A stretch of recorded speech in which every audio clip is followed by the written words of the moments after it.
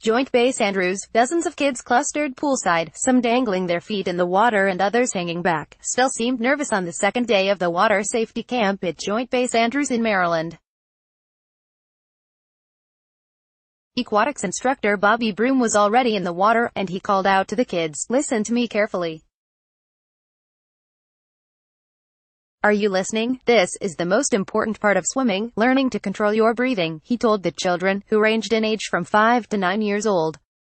The camp is part of a program to teach children to swim and combines fun activities while emphasizing safety. It's the work of the Zach Foundation, created by Karen and Brian Cohn of Connecticut. Their 6-year-old son Zachary died after becoming trapped in a drain in their backyard swimming pool. The Zach Foundation and the Boys and Girls Clubs of America run the 4-day camps at pools across the country. Aquatics instructor Bobby Broom works with swimmers at Zach Foundation, Boys and Girls Clubs of America Water Safety Camp at Joint Base Andrews. WTOP, Kate Ryan. According to the Centers for Disease Control and Prevention, 4,000 people drown in the U.S. each year. Drowning is the second leading cause of accidental death among children ages 1 to 14, and the rate of drowning deaths among minority children, particularly African American children, are 5 times that of their white peers. Broom, who is African American, as are many of the students in this class, said the camp is more than just a 4-day instruction period.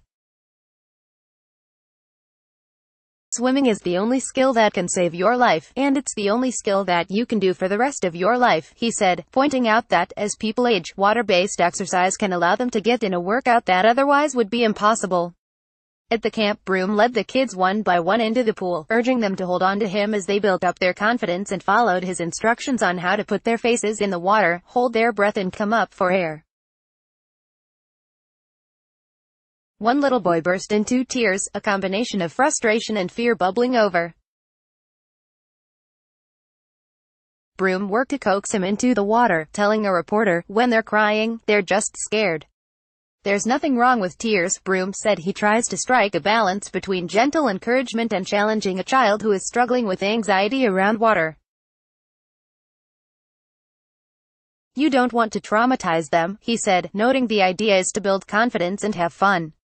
A group of boys surprised themselves, bobbing their faces into the water, popping up for air and bursting into smiles and laughter as they mastered their new skill.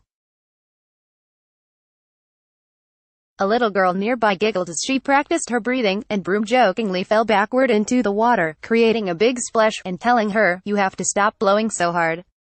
You're tipping me over." Before long, some of the kids were diving beneath the surface and picking up rubber rings that were tossed to the bottom of the shallow end of the pool. Broom said some kids took longer to get over their initial nervousness. "But every year, by the 4th day, I have them jumping in," he said with a smile.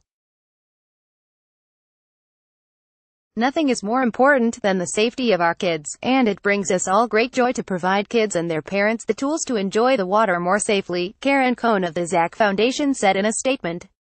Along with the poolside instruction, kids at the Zach Foundation camp got classroom instruction, met with first responders to talk about water safety, and found themselves adopting the names of their assigned groups, such as the seahorses, sharks and dolphins. Broom also looked at working with the kids on their swimming as a chance to pass on life lessons. He told the students, "When you go to school, remember how hard you worked to learn how to swim. You put the same effort into learning how to read, and write, and do math that you did into swimming. It's just another life skill." Like WTOP on Facebook and follow at Top on Twitter to engage in conversation about this article and others. Copyright 2018 WTOP. All rights reserved. This website is not intended for users located within the European Economic Area.